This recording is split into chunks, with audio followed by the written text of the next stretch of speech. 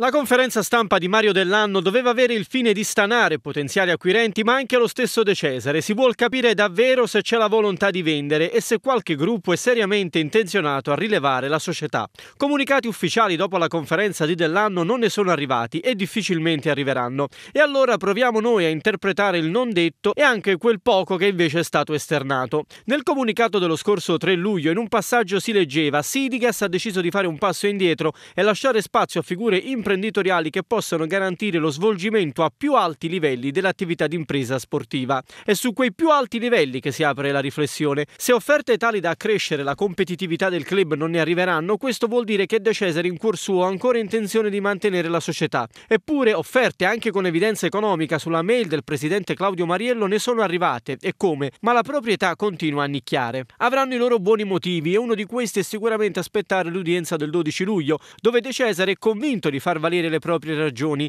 anche con un esito più ottimistico del concordato: rimettere in bonus l'azienda per mantenere il calcio e chissà forse anche il basket. E già sarebbero partiti i primi contatti con ex calciatori della Serie D per allestire la rosa, evidentemente una squadra dai costi ridotti che magari dovrà aspettarsi un campionato di transizione, ma nelle ultime ore insomma salgono nel borsino le quotazioni dell'ingegnere deciso a rilanciare.